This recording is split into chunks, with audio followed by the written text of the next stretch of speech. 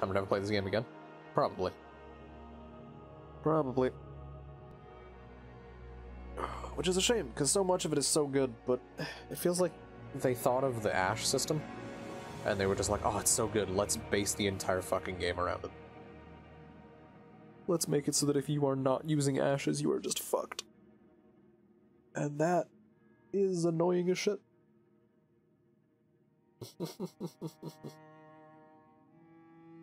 I do look forward to seeing speedruns of this game. I want to see the bullshit ways that players find to get through stuff crazy quick. Because, like, this took me... how long should I play this game? Like 50 hours? Yeah, 55 hours or so. And, like... yeah, speedruns will be neat. Yeah, neither. Special thanks, George R. R. Martin. Vince Gerardis. Okay. Yeah, just like how they figure out how to quickly level up and get powerful weapons early. Like the individual spots they'll hit. I'm not even really sure how much you have to play of the game. Because you could take... no, you wouldn't be able to do that. You'd probably have to fight Margit and God... whatever the fuck. You'd have to fight Margit and God... whatever the fuck his first name is. The boss of that first God dude. You'd fight them. Then you'd have to just make your way to the city, I guess. I don't know if you'd have to do much more. Outside of that, it would just all be leveling and, whatever else. But all in all, this game is very good. I think it... I hate to say that it's... I like it less because it's not Dark Souls. In terms of, yeah, I hate to say that I don't like it because it's not Dark Souls in terms of story and, like, design, but I worry, though, that that's all I'm going to be saying. Because the Dark Souls bit's still very good. Dark Souls does not stop being good. It very much feels like a sequel to Dark Souls 3, rather than, like, its own thing, which is kind of annoying. Because... you know, 1, 2, and 3 are all vastly different from each other. Bloodborne is different enough, even if it still feels a bit like 3. But yeah, the story is neat, I guess.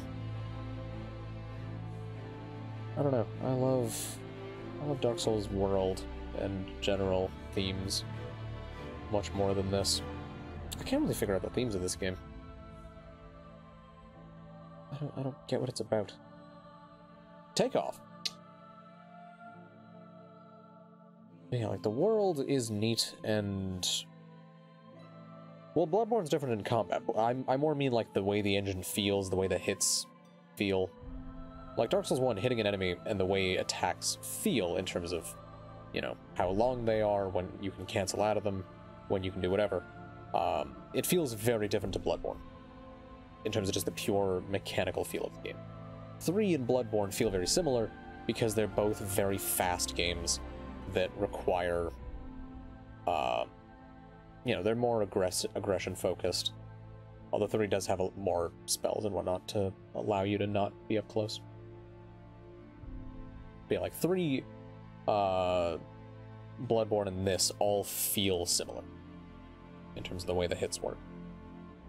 Which is not bad, because 3 does feel very good, but it almost becomes too aggressive. One where you lose something if you want to play it slow. Yeah, the weapon variety is staggering, which almost feels like a detriment to the game. There's so many weapons that just I'd never use, because why the fuck would I? I'm gonna go fight some dragons, why not? Fight dragons while I was trying to give my thoughts, this will go. There's one right here. Yeah, the weapon variety is staggering, but there's so many weapons that don't really have a reason to exist. Like, you know, I've picked up probably about 10 different straight swords throughout the game, And I did not explore everything. I've explored at most half of everything. And there's just so many more weapons. So if somebody wants, you know, a great hammer or something, they don't need to look that far to find one that they'll like. You don't need 10 of them. Bloodborne, I think, did it really well with weapon variety, where it just... You have only about 10 to 15 weapons in the game, but they're all radically different. And they all, you know, feel unique and have special things about them that make them really good. To fit different playstyles. When does that dragon come in? There we go. Hello, friend. Hello, land sex. Oh, God. Jesus Christ. Where'd he go? Did he just leave?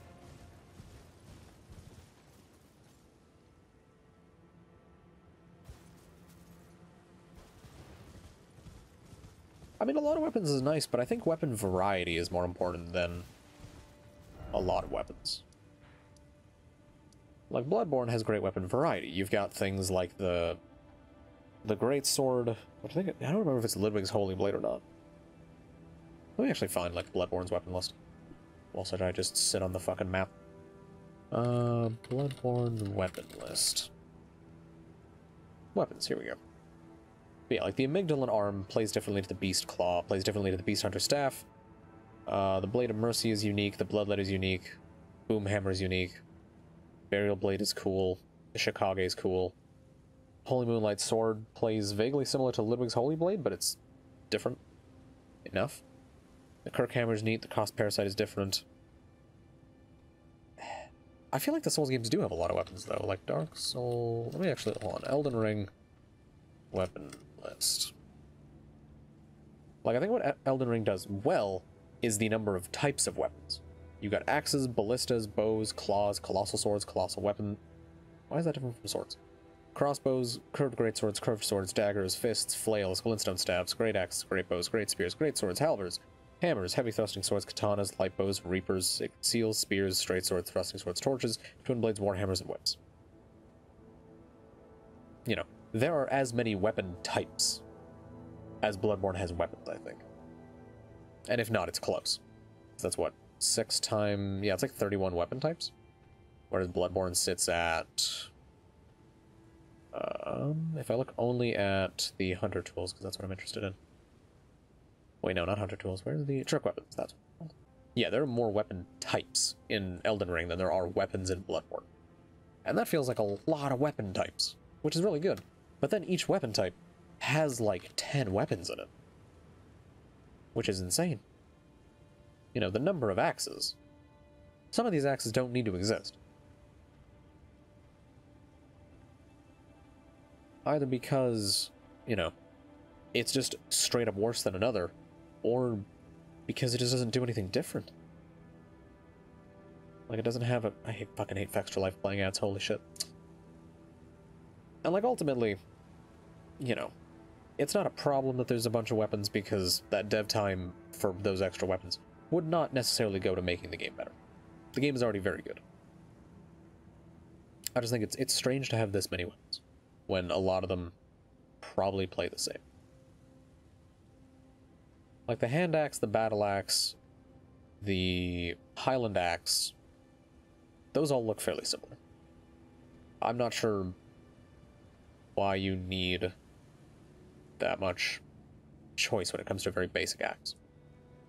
24 weapon types of Calamity. Fucking hell. The music is good. Big fan of it. It's... You know, it's what it needs to be. It's got great epic scores for some of the boss fights. You know what? I just realized there is a boss I can go do. I skipped out on. I have to go, I think, over this way.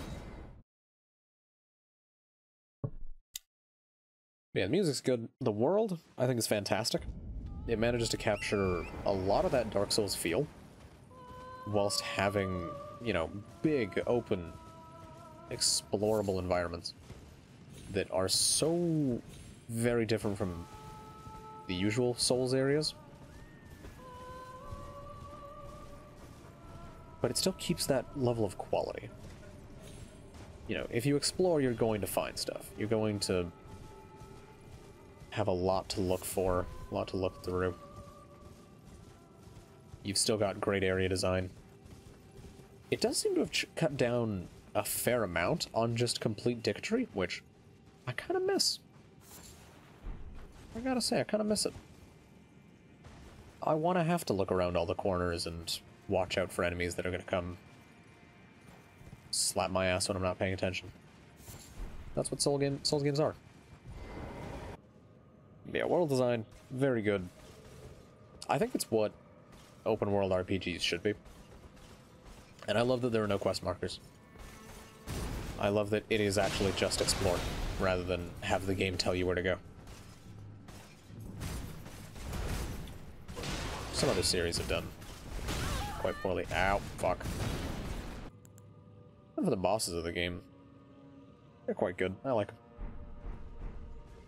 Got a lot of variety. You've got good, like, good one-on-one fights, and then there are also, like, 1v2 fights. Those exist, so yay. I think a lot of those can fuck off, though. Because it really does seem like the game was designed around, not more general character builds, but character builds that feature more than one method of attack. And I don't like that. But yeah, it seems like they really want you to invest in, like, you know, a melee weapon and a fucking set of spells or something. And I've never been one for using magic. So I was forced to get a fucking mimic going, which it is very good, and it is quite fun to just turn any fight I want into a fucking 2v1. But, like, I hate that I basically have to do that. I hate that there's so many fights, which some of them are optional, but they also give very nice benefits that I'd like to have. I hate that there's fights where it feels like that's the only option. Now for the second one. Because again, 2 enemy boss fights. They're fun, right? Players love getting gangbanged. And I think the dual boss fights in this game really just highlight why Ornstein and Smough are such good design. Because you can fight Ornstein and Smough almost individually, but it's a matter of paying attention enough to see the other one and what they're doing. It's not about, you know, fucking get dicked on by 2 enemies at once. Which this game makes the boss fights into, and then gets out of that by having the ashes system. I think a lot of the ashes just need to be stronger. Like, giant rats is insanely weak, which maybe it's fine to force the player to use better, stronger summons. I understand why they'd want to do that. But at least have, like, stronger versions of similar summons. Which maybe there is. Maybe there is a stronger... Maybe there's a stronger summon that's basically giant rats.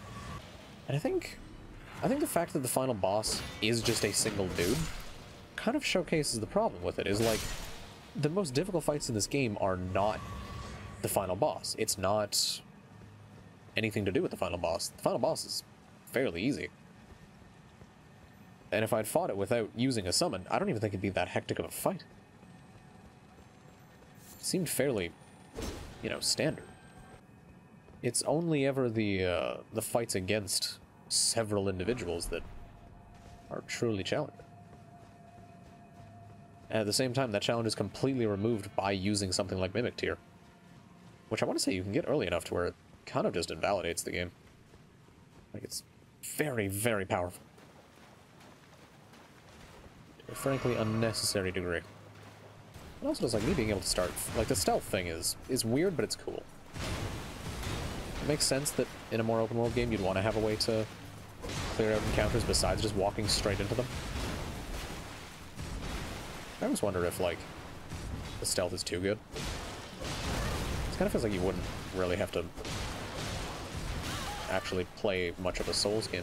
But again, it's also not a Souls game, so is that criticism valid? does it matter if you have to play much of a Souls-like experience if it's not a Souls game? That really is the question. Overall, I like the game. I like it. I think it has a bit of weird design. I also think that it is very good, and it has a lot of really good moments in it. A lot of good exploration. Good enemies. Some good boss fights, some just piss me off.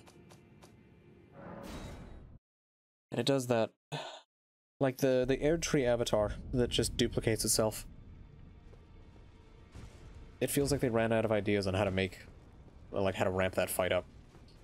Because they did quite well with it. Normally it's just, you know, you do the fight normally, and that's a fight. And then you do it with it like spawning lasers, and that's a fight. And then you do it where it does the, it has rot.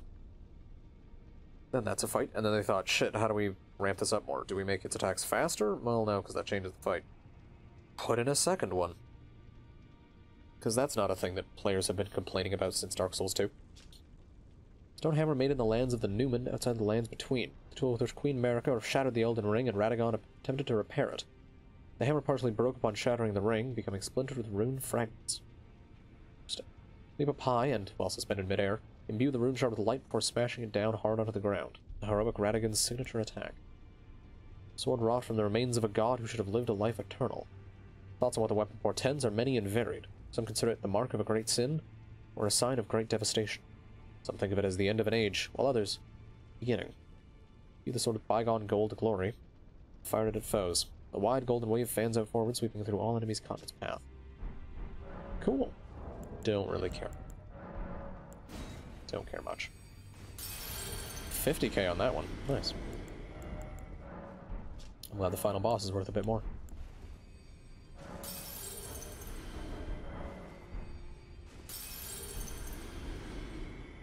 Now, I wonder if there's any more achievements that I'd want to go for.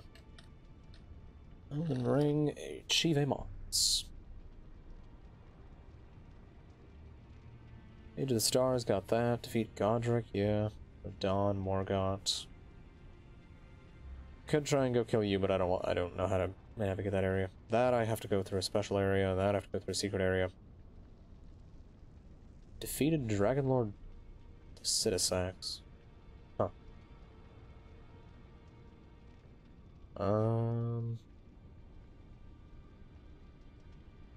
The hell is this? Let's see.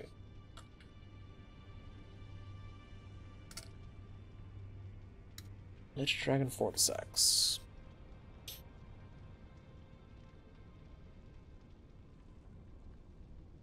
Ah, okay. So I think I have to go... I don't think I can do this anymore.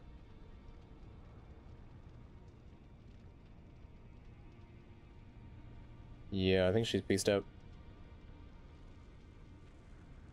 Oh, well. Defeat you, defeat you, defeat you, defeat you. Both you guys, beat them, beat that guy.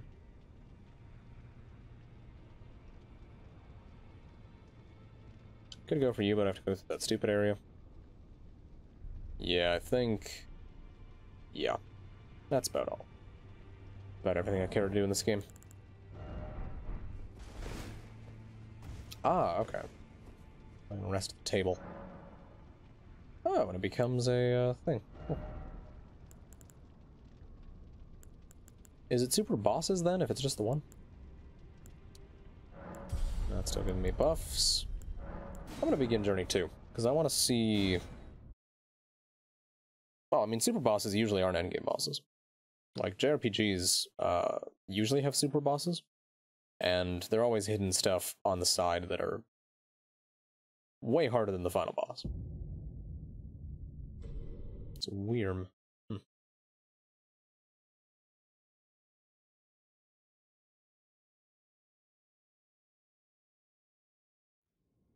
Okay, there we go. That took a weirdly long amount of time.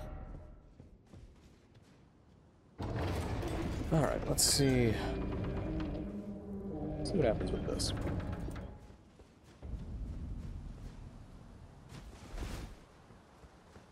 2.1 million health. Good God. Alright. Can I summon the Mimic for this? Oh, I bet I can. Oh, I fucking bet I can. Can I not?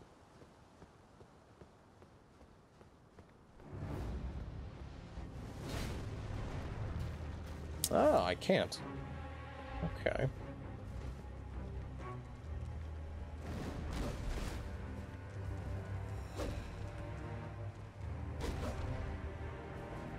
I'm curious how much damage you're gonna do. Okay, good news is... Oh, wow. Alright.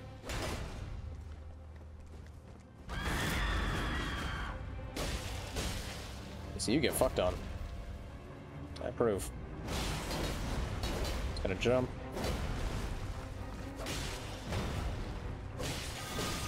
Big damage. It's a nice buff there, champ. Shame if you died for it.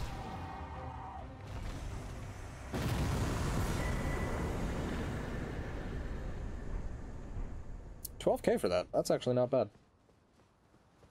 That is not bad. Now, how do I get... What did that say? Oh, it's probably acquired material. Oh yeah, it was the butterflies.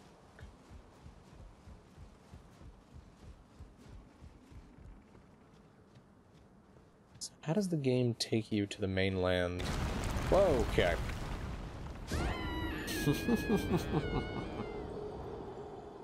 Ah, you son of a bitch. That's pretty good. Imagine you see the butterflies and you just think, oh, nice. And then you're dead. And stuff happens. No, that is what you're supposed to do. That's the best part.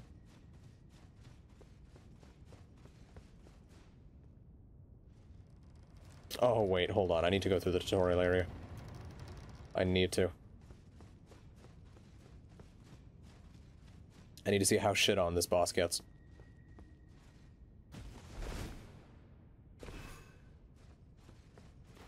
Let me turn off the tutorials quick. It's gonna keep doing that. Tutorials.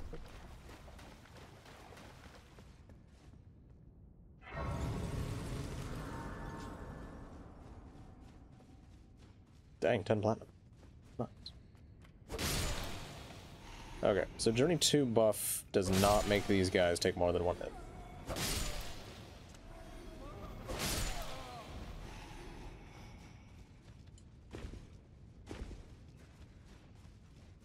Hello, friend up top. Goodbye.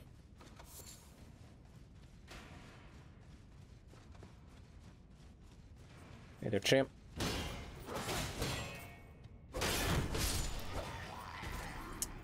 Seems like the damage buff that Journey 2 is going to have really only comes into play much later. Because it seems like these guys do fucking nothing. They actually have health, but really not anything special. Okay, boss should be just up ahead. Is it more broken than... Is it the Zenith? That, like, hella endgame sword they added? It's more broken than that?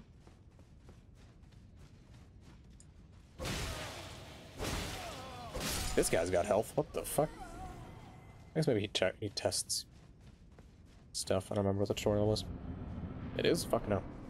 Alright. Soldier of Godric. One dude.